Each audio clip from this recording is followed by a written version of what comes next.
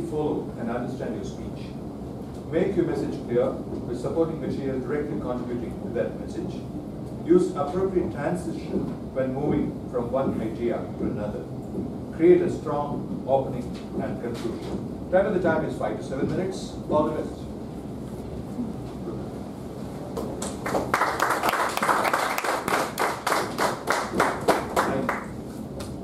Vimal, I want to pay. Vimal. Thank you, everybody.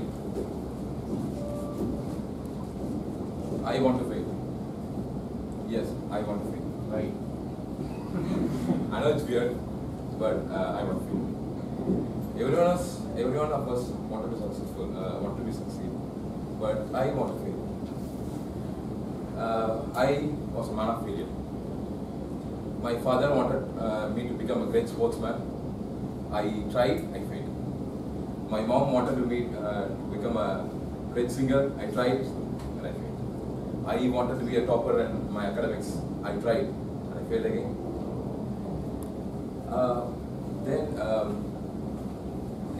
So I did not. I'm not afraid of getting failed.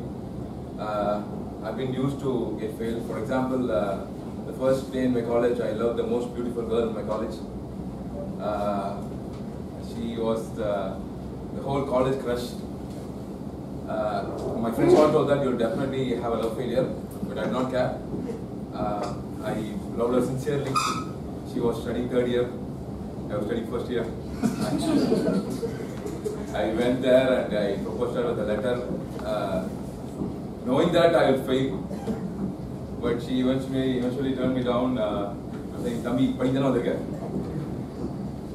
Then after many years passed away, and I got into a lot of failures many times and many things, and I ended up in an IT company finally. There I had this habit of working hard and chasing success. I really worked hard, and I was one of the best developers in my company. Everyone in the management started to reward me with positions and appraisals. I really like for being successful. Every day when I wake up, I wanted to be successful. And at the end of every day, when I sleep, I will be thinking that how successful I was in today's day. Daily I couldn't sleep if I'm not successful. I'll not be sleeping. I'll do something that makes me successful, and I'll be sleeping. So this happened, and I skipped doing things which does not give me success, and I was happy in my life. And finally, this happened. I was gaining weight. I was putting on weight. I was very regular to gym. I go there and take 25 kg dumbbell, take 10 reps, put 10 reps. I was successful doing that. I'll shout like this, yeah! And when I come back, I was really happy that I was successful in the gym. Still, I was gaining weight and I was not getting into shape. Then I thought that I had some health issues, so I sought my trainer's help. I went there and asked him I want to lose weight, and he told that he'll promise me that he'll train me from the next day. I went there, took that 25 kg dumbbell, went to near him and asked him what exercise should I do.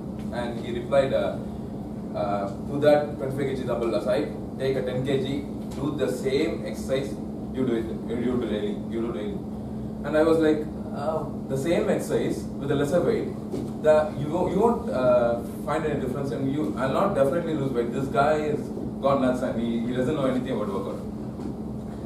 And he told that mantra in my life, which I forgot. He told me that do it till you fail. Do it till you fail. I took that 10 kg dumbbell. I did 20 reps and I failed.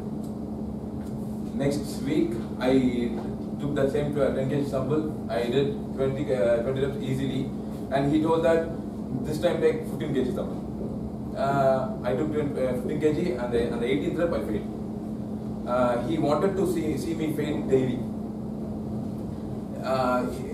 Every time he comes, when I go to a gym, he replies that today you'll fail, right? Today you'll fail, right?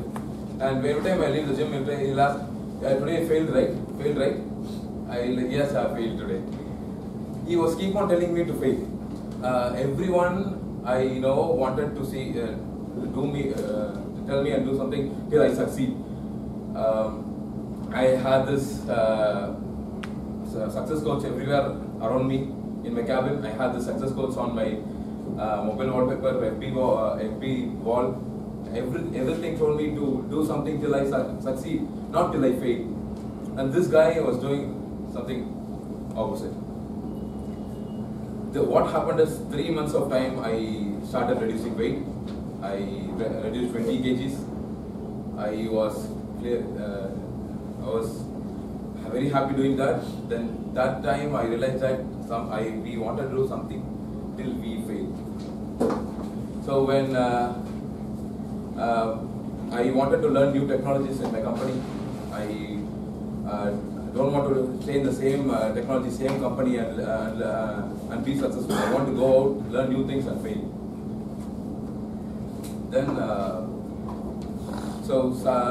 suddenly, I skipped Toastmasters for about 5 months. Santosh called me after 5 months and asked me to do a G role.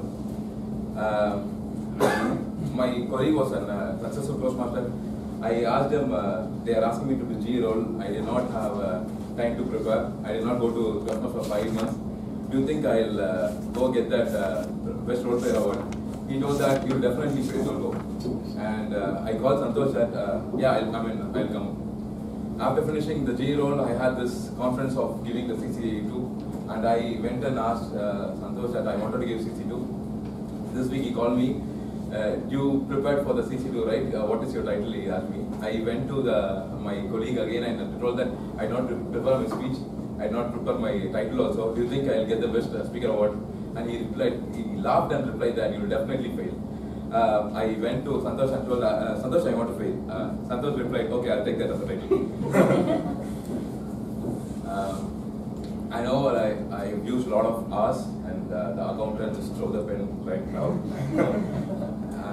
Even though I failed miserably here, at the end of the speech, I'll definitely become a better speaker. Thank you all. So, sorry. Sorry for that. So my fellow Toastmasters and guests, if you run behind success, you'll stay in the same spot. If you run behind failures, you'll definitely grow. Thank you.